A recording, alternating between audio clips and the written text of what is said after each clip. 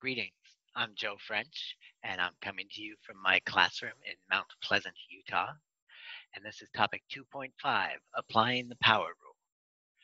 Well, that's a nice title, but we don't know what the power rule is yet, so let's take a look at what they mean by the power rule. So a power function is a function where we have x in the denominator, and we raise it to an exponent. Any expression x to the n, where n is a number, is a power function. So to look at the derivatives of power functions, we're going to be using the difference quotient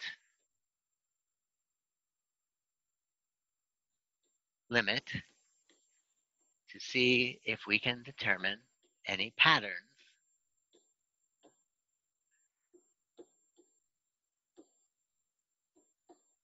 in our different power function derivatives.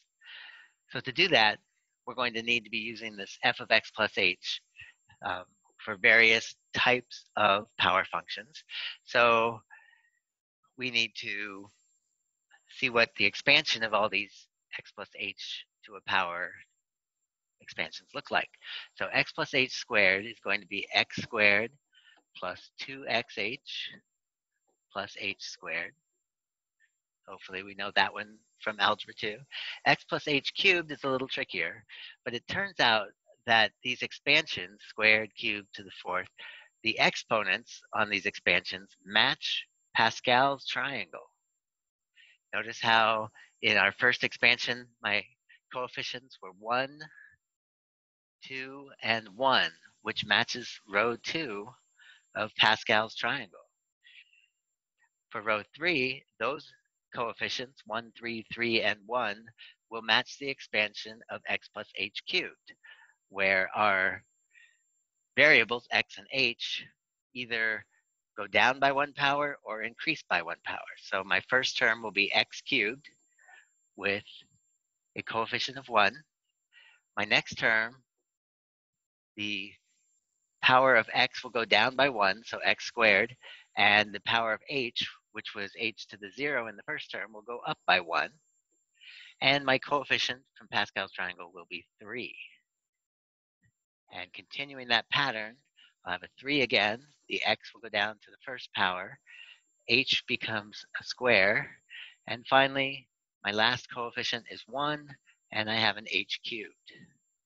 Following that pattern here, for the x plus h to the fourth, I would have x to the fourth plus 4x cubed, h to the first, plus 6 x squared h squared, plus 4 x h cubed, that's a cube, plus h to the fourth. Okay, so using the fourth row of Pascal's triangle. These terms, or these expressions, will help us determine the derivatives of x squared, x cubed, and x to the fourth, using our definition of derivative, our limit of our difference quotient. So we end up, for derivative of x squared, we would have the limit as h approaches 0 of f of x plus h, which we just determined was x squared plus 2xh plus h squared, minus f of x. And f of x is just x squared all over h. When we simplify, we get our limit. Don't forget to use the limit notation in every step of the process. Our x squareds will cancel out, x squared minus x squared, leaving me 2xh plus h squared over h, which then allows us to cancel out an h from every term, divide out an h, which gives me the limit as h approaches 0 of 2x plus h, which when h goes to 0, simply leaves me with 2x. If we repeat the process for x cubed, we start with our limit notation. The limit as h approaches 0 of f of x plus h, which is what we determined on the previous slide, minus f of x, so minus x cubed, all over h. And if we do the same simplification and canceling,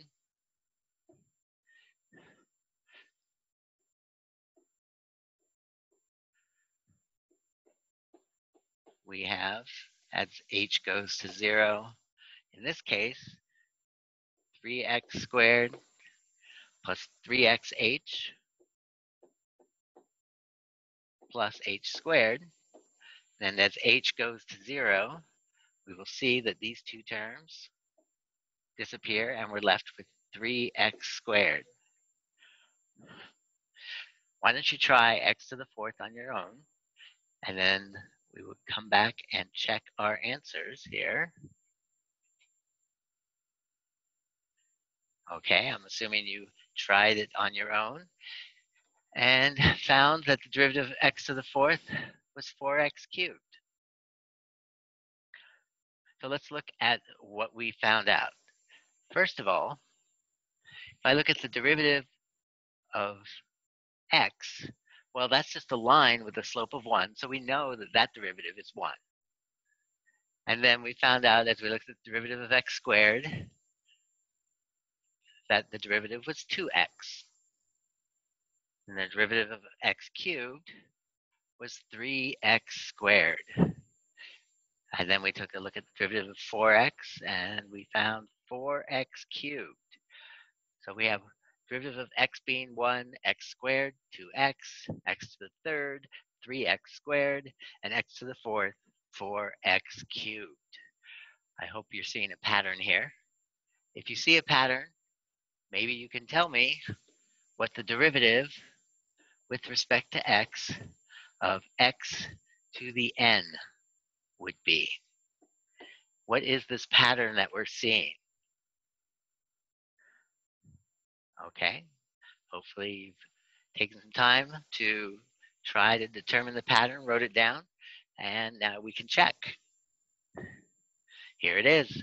The derivative of x to the n with respect to x is n times x to the n minus 1. So we take our exponent, n, we bring it down in front of our x and lower our exponent by 1. So if I asked you, what's the derivative of x to the 100? If you had to do the expansion for this, what does the 100th row of Pascal's triangle look like? X to the 100th. But now we have this fantastic shortcut. We bring our exponent down. We bring the 100 down in front. We use our x, and then we reduce our exponent by 1. Isn't that awesome? All right. In our next video, we'll take a look at some examples.